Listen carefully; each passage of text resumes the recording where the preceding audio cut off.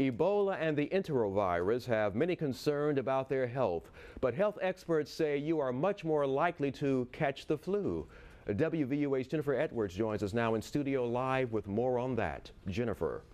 That's right, Philip. The good news, there are ways to help prevent the flu. Today, the Tuscaloosa County Health Department held a drive-through flu vaccination clinic to help do just that.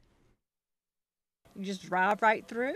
It doesn't take but maybe 2 minutes. Hundreds of people took advantage of the drive-through clinic today. Participants filled out a form and then received the shot while sitting in their car.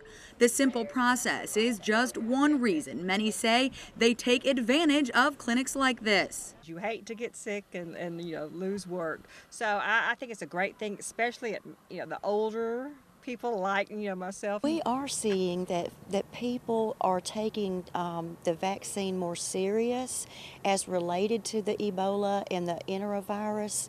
I think people are realizing that I need to do something to protect myself. Nursing Director of Public Health, Dr. Pamela Moody, says they're expecting a mild flu season, but it's important to get your flu shot to reduce your chances of getting it and spreading it to others. She says around this time of year, it's also important to take other precautions. Keeping a social distance of maybe 3 feet.